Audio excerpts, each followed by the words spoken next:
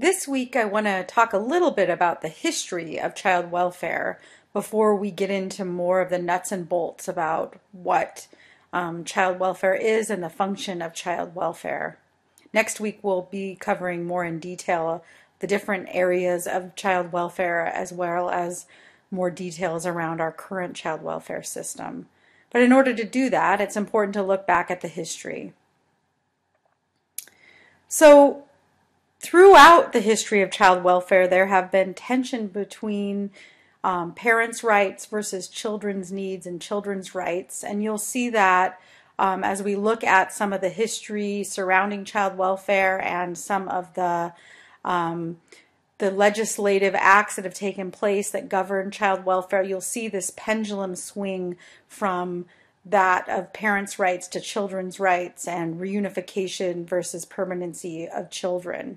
That's definitely a theme throughout the history of child welfare.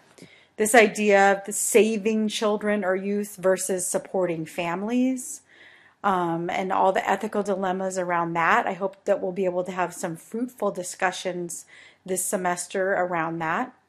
Federal versus state and local responsibility and how child welfare is governed and the responsibilities of those different arenas. And then public versus voluntary financing and service provisions for child welfare.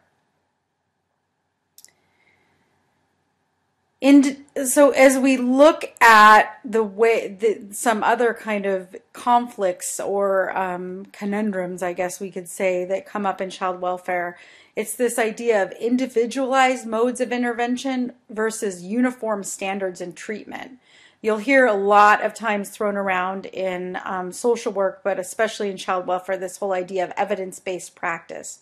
And this idea that in order for a practice to be validated, it must have shown that it can do so. Some of the criticisms of that, of course, are that that really takes away from individuals and the way that is best to work with individuals. Another criticism of that, of course, is that when you're working with groups of different cultural backgrounds, there's not a one-size-fits-all.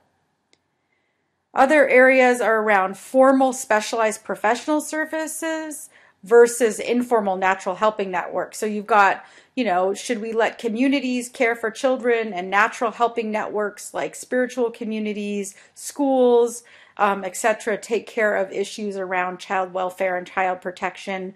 Or should we have more specialized professionals and services? And then the social cost of not caring for children versus the benefit of providing levels of care. All of these issues appear and reappear in the major historical documents on the American child welfare system. The one thing that never disappears is this idea that that there can be this one way, this absolute exact way to deal with all these intense issues related to child welfare. Let's look more specifically at the child welfare history. I'm not going to be going too much in depth in this particular lecture around Indian child welfare and the Indian Child Welfare Act, but we will definitely be talking about that more in detail as the course develops. I'm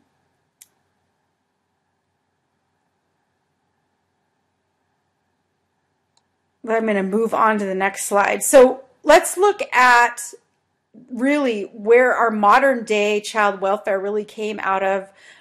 This girl named Mary Ellen. She was 9 years old, and this is in 1874. She was abandoned in New York City, and then she was taken in by somebody who, her quote-unquote foster mother, who beat her on a daily basis and tortured her. Around that time, this came to light, and there really were no laws that were in place to protect children. At that time, children were really seen as property and didn't have rights. In fact, there were more laws on the books related to animal cruelty than there were related to child cruelty, and that's an important piece of child welfare history, is that really the early child welfare laws came out of animal cruelty laws.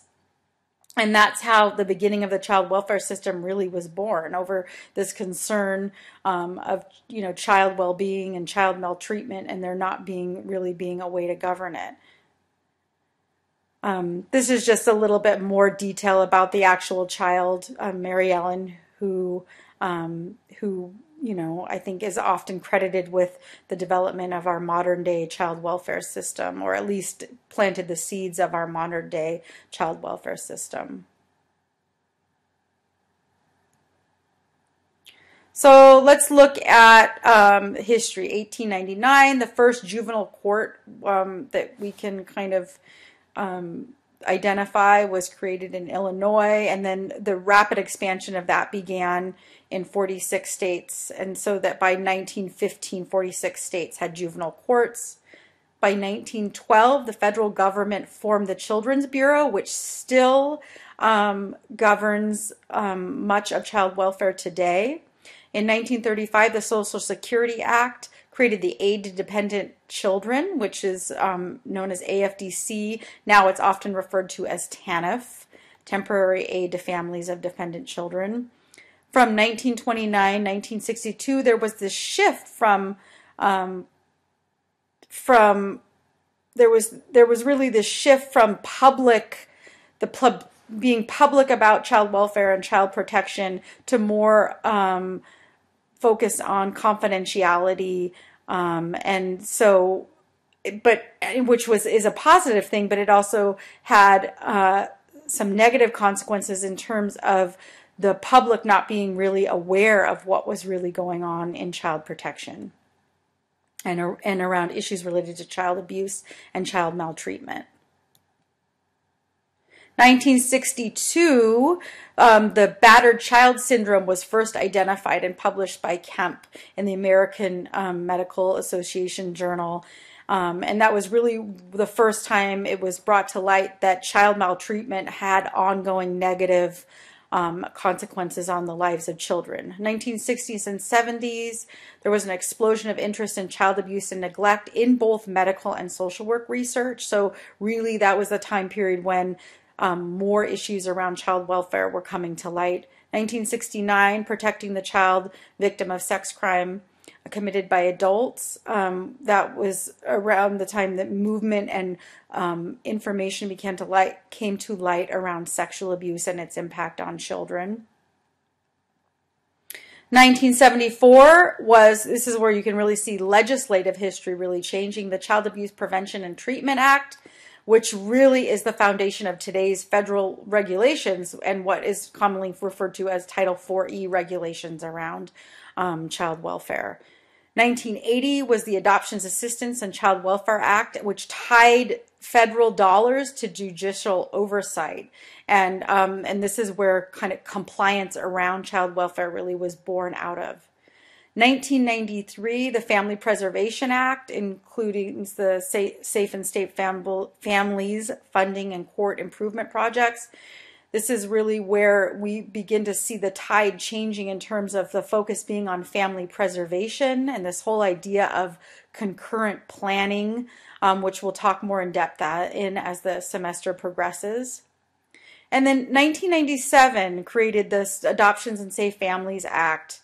And this really, really changed the face of child welfare. The focus of the law is on health and safety of the child. It was really moved to end what was often known as foster care drift, and this idea that children remained in foster care for years and years and years and never created any permanency. And it provided financial incentives to states to increase the number of adoptions. And this is where you'll see some controversy around child welfare and this whole idea of adoption, around adoption and how children become adopted out of the child welfare programs. In recent years, there's now that pendulum has been swinging again to more around family preservation, and we'll talk more about that. There's also been a big shift in terms of the way that trauma is looked at in children and the way that trauma impacts the brain. And we'll also be talking about that some this semester and next semester. So this is just to give you a brief overview of child welfare and the history of child welfare. We'll be talking more in depth as the semester progresses. Please feel free to contact me if you have any questions or concerns, and I look forward to getting to know you all better as the semester progresses.